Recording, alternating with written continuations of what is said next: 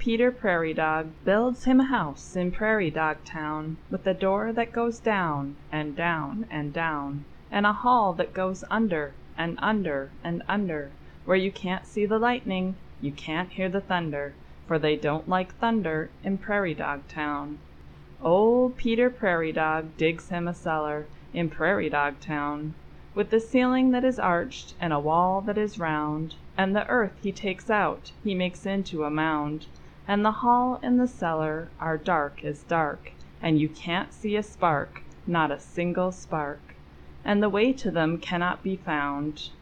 Old Peter Prairie-Dog knows a very clever trick of behaving like a stick, when he hears a sudden sound, like an old dead stick,